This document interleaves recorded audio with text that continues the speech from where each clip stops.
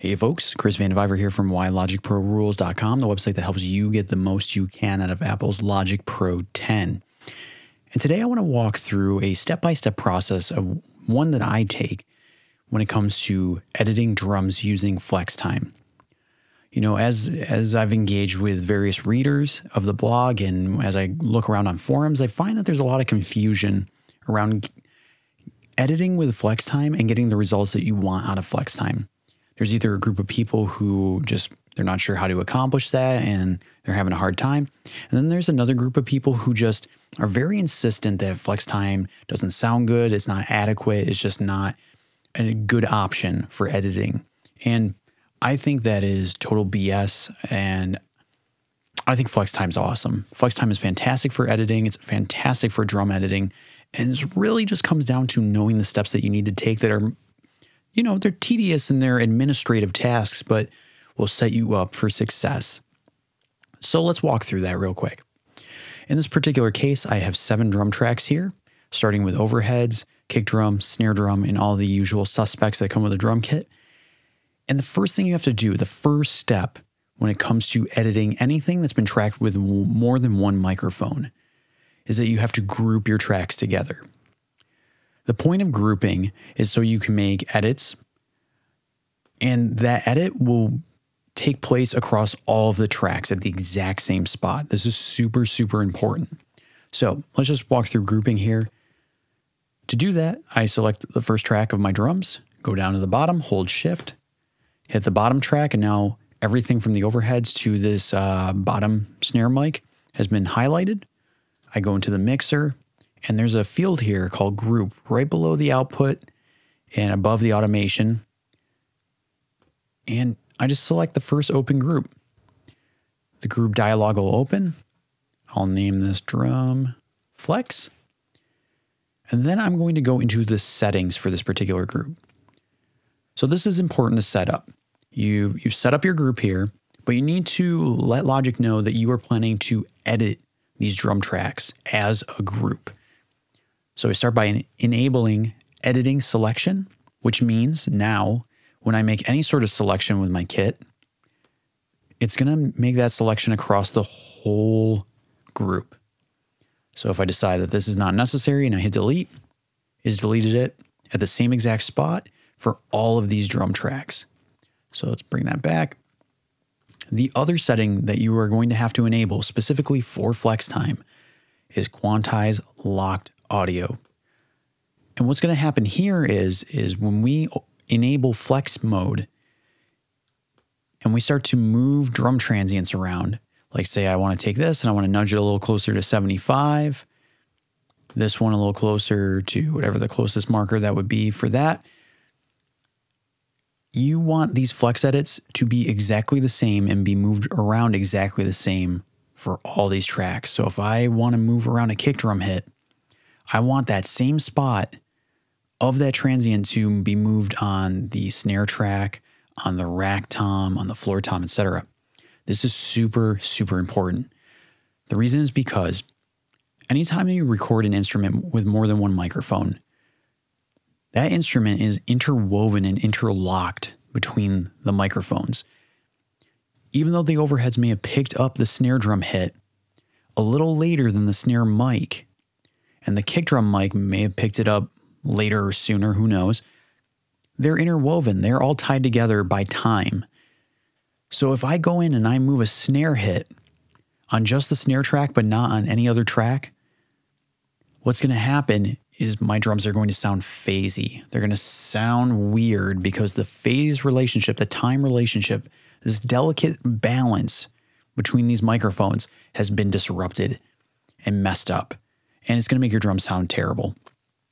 So it's important to enable these two settings before you do anything regarding editing with FlexTime. The next step is that you need to pick your cue reference tracks.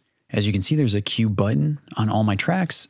If I disable the group, it disappears, enable with Shift G, and it comes back. So cue reference means essentially that Logic, you're telling Logic that certain tracks are the guide tracks. These are the most important tracks that you want to base all your flex mode editing off of. most drummers play the kick and the snare the most out of any other drum in the kit. So I disable the cue reference for the overheads, the rack tom, the floor tom, and the bottom snare mic here. Now, just so you're not worried, Flex will find those, tom hits. It'll find the other transients, but it's just basically going to treat the kick and the snare as the most important tracks and sort of cross-reference its analysis so you don't have, 2 or 3 times more Flex markers than you need. So now that I've enabled cue referencing for kick and snare and remove the other ones, I'm going to disable the group and I'm going to do a little administrative work regarding the transients on the kick and snare tracks. I'm going to double click the kick. This is going to open the track editor. I'm going to go over to the file editor and then I'm going to go to audio file, detect transients. And what this is going to do is Logic is going to analyze the track and it's going to put these orange lines everywhere that there is a transient. Transient meaning kick drum hit. So as you can see, there's a line for each hit. If you're recording a drummer who maybe is not super consistent in terms of dynamics, starts to play really loud and really quiet and is kind of all over the place, the kick or snare track may pick up, when you do this sort of analysis, other hits that are not the kick and snare. So you have an opportunity to go through and fine tune. Say this is not actually a kick hit. I can double click this line and get rid of that line. So later when Flex is turned on, it won't interpret that as a kick hit, or vice versa. Say that I got rid of this and say I'm moving along and, oh, this is a kick hit. This should be considered. Well, I use T to open my tool menu. I set my command click tool to pencil. So when I hold command, it turns into a pencil and you can add a marker with the pencil tool. One other note regarding the kick drum. Let's take a look here. Let's see if this one shows us. Okay, not that one. Okay, as you can see, this transient marker is somewhere in the midst of the actual transient. It's not before the transient at the 0 crossing. It's sort of in the middle of the transient. And this is my one beef with FlexTime. I think FlexTime is awesome. This is my one thing that I don't like about it is Logic, when it analyzes for flex markers and transients, it'll sometimes place these transient markers in the middle of a transient instead of the beginning of the transient. It's sort of a bummer because what will happen is you will go through, you'll lock your kick drum in with the grid. The grid is based off the BPM or the tempo.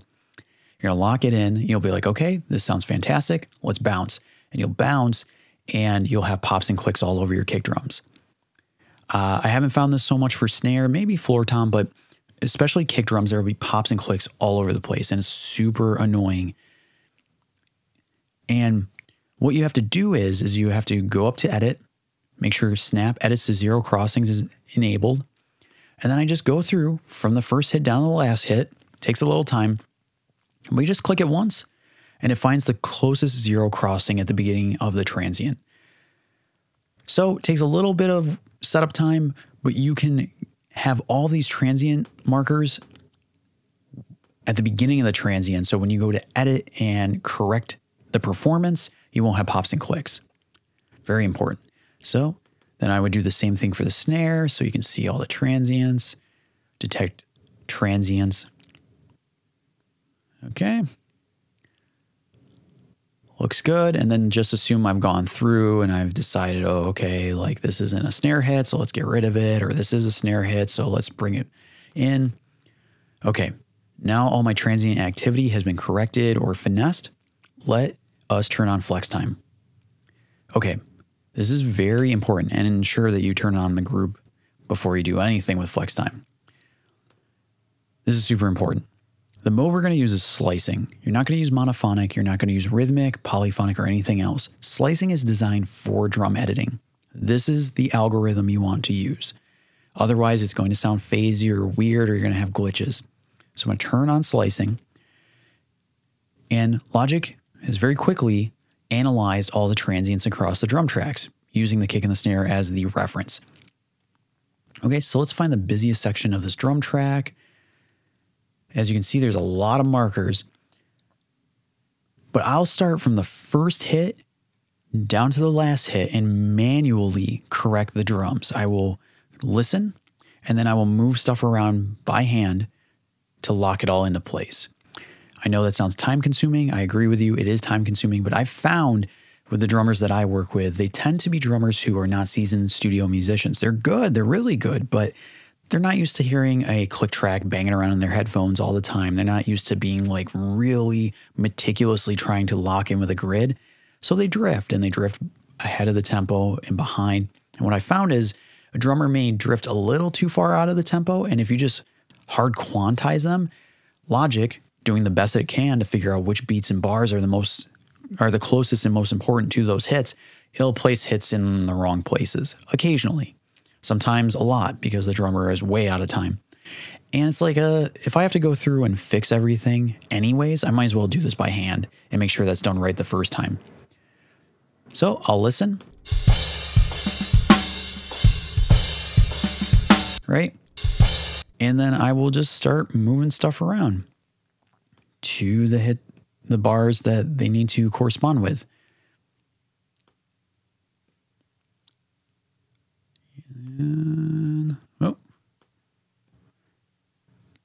And I just drag using the top of the bar, because if you start at the bottom, you're going to have 3 lines pop up like that. And I don't want that. I want to drag it one at a time. Right? Let's hear that. And that sounds great. And I'll go through, like I said, beginning to end. Now, when it comes to stuff like fills, I will be very careful about fills. Like tom hits, that's fine. If a tom hit is just sort of punctuating and accenting at certain spots, I will lock those into place.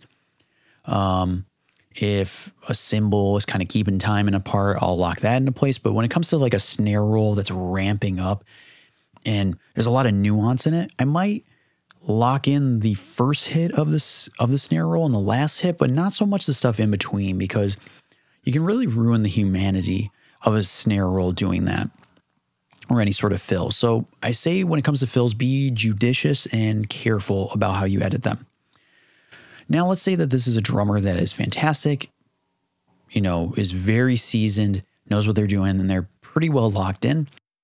Then you can go up to the region inspector here for all 6 selected. You can go to this quantize option and select the note value that is right for your session. So let's hear a part, and then I'll quantize it, and we'll hear it after.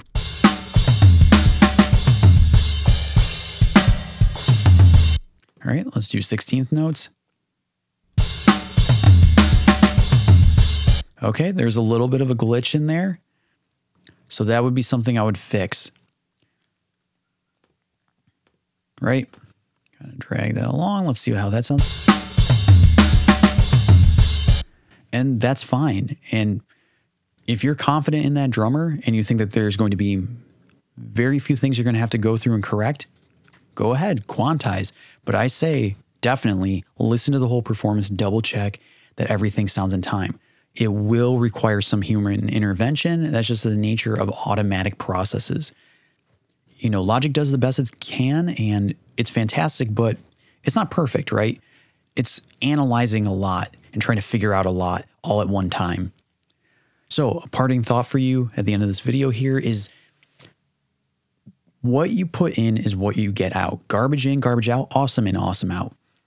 If you have a terrible drummer, and I say that as compassionately as I can, if you have a terrible drummer who can't keep time, who can't play to a click, who just is not very good, I mean, you try as you may, it's going to sound bad trying to edit them into place. Like, Logic has fantastic algorithms for editing, but it can only do so much. And if you got to take a snare and kick hit that are sitting right on top of each other, and you have to stretch this kick hit, say like way back here, and the snare hit way over here, Logic's going to do what it can, but eventually there's going to be glitches. There's going to be weird mechanical digital sounds because you're stretching things way beyond proportion for drum editing.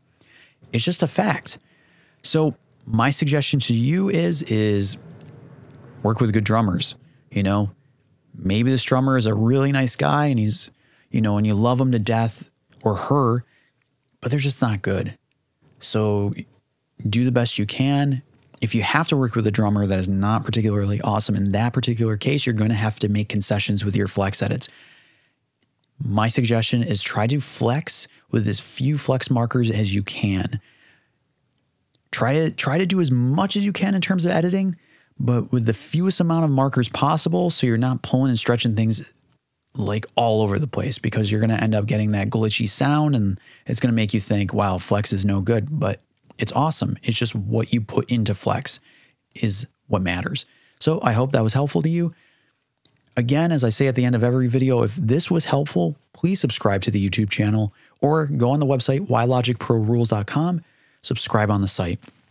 Every week I post material. Every week, my only goal is to add value to your Logic life. Thank you so much.